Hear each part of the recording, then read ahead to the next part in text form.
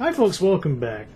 In this lecture I wanted to talk more about Thaber's sample player response essay. He talks about his response to the game BioShock, and I think it behooves us all to read this very carefully and to think about it and see if we can find where in this essay he answers those 6 questions that he talked about earlier in the chapter.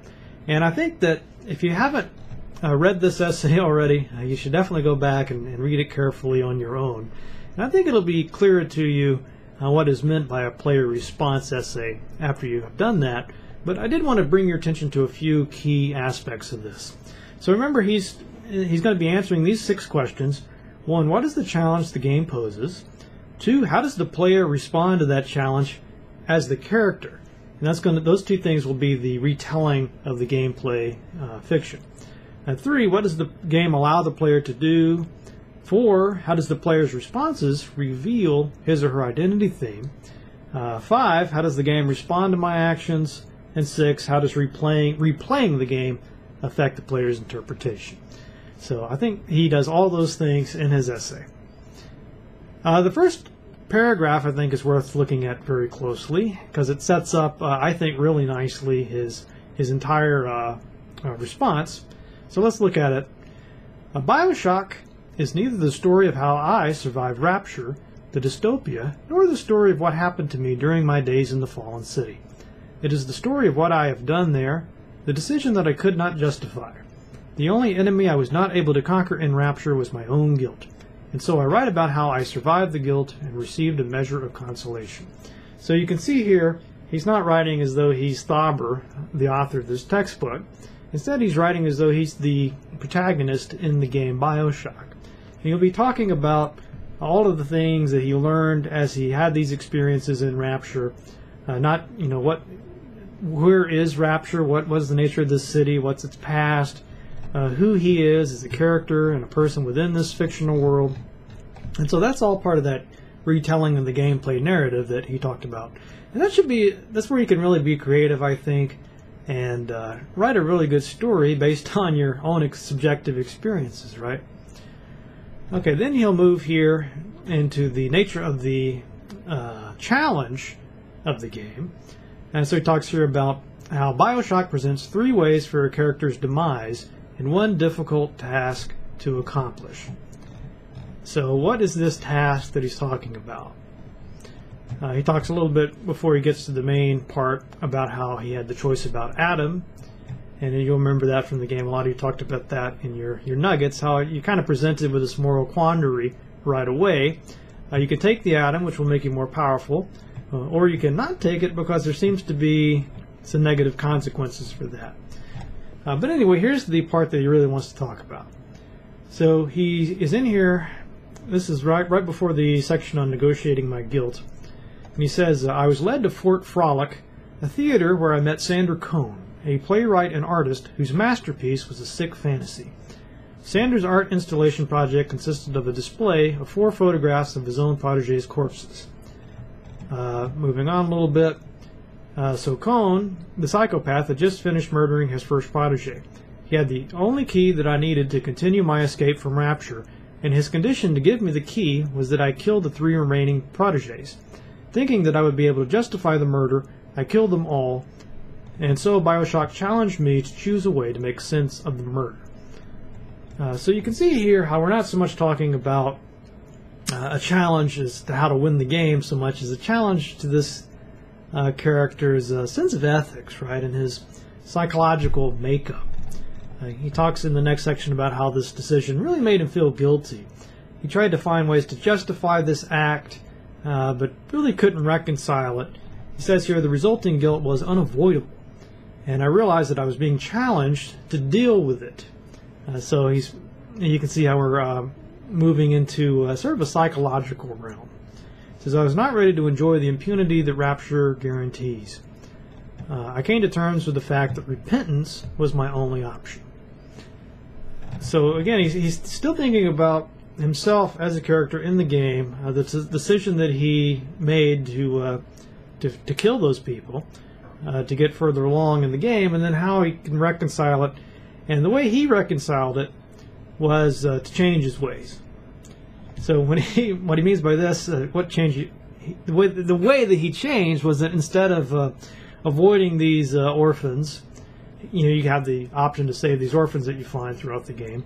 He didn't do that because he kept getting beat by the Guardians, but he decided that as a way to deal with his guilt, that he would take it upon himself to save every orphan he found until he liberated them, and he would also stop all the unnecessary thievery.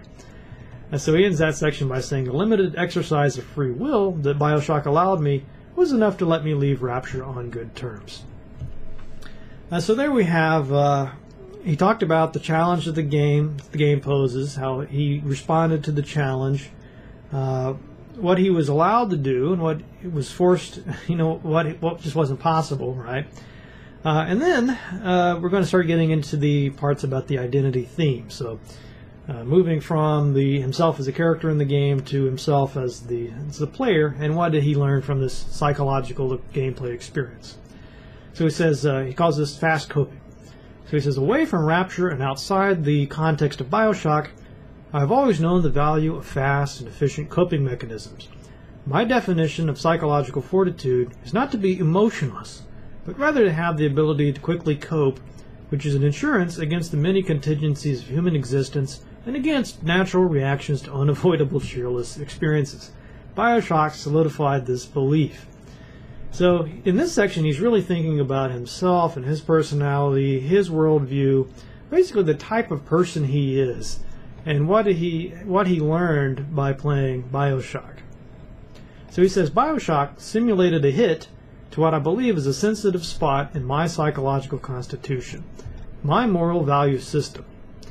I realized that I was only doing what every other citizen of Rapture does under the same influences.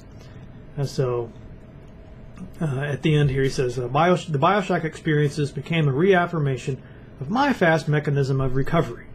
I am willing to accept and work with the imperfections of free will.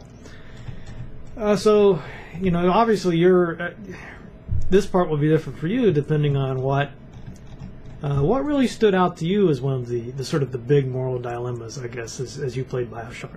Might be the same incident he talks about, might be something different. But I think whatever you choose to talk about will be different for each person, right? Because you're not the same as Thabet. You have your own identity theme. And I think will draw you to write about some different experience, perhaps, and draw very different conclusions.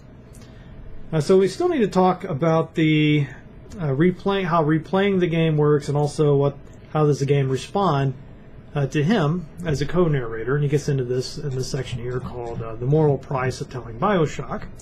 He says BioShock has different possible endings. Other players can make different choices. So that talks about, I think that answers these questions about how does the game respond and what's allowed. He also says the BioShock system proves to be a very active co-narrator, and its mimetic streaming of information comes in various forms. So he talks about how the game system works. There's diaries you can listen to, there's posters and advertisements you can look at. And he says BioShock's response to my choice of actions was both forgiving and rewarding. It responded to the choices I made later in Rapture by replacing Fontaine's guidance with Tannenbaum's help. She freed me from Fontaine's influence and led me through Rapture until I found Fontaine. And then he talks about the way the game ended for him. So he's getting into the fifth question, how did the game respond to his actions? And in the last section, we'll talk about replaying the game. So he says after he finished playing it, he was curious about the choices he didn't make. And I'll let you read this on your own, but his plan was to go back and make different choices to harvest all those orphans. But he found that even though he was intellectually curious about what would happen, he couldn't bring himself to do it. It just was too traumatic for him. It was just, I guess, a line that he wouldn't cross. So I think this essay does a great job of answering these 6 questions. It the first part is the retelling of the game narrative. It's sort of his experiences as the character. And the latter parts, he's talking about himself and the experience he had playing the game and reflecting on this narrative that created and trying to learn from it about himself and his own values and identity. So, again, go back and read this essay closely. See if you can find where he answers these 6 questions, and also be thinking about how you're player response would have been different, and how you'll also write something similar to this when we get into these other games. Now, if you have any questions or comments or feedback for me, please don't hesitate to ask, and I really look forward to reading your player responses.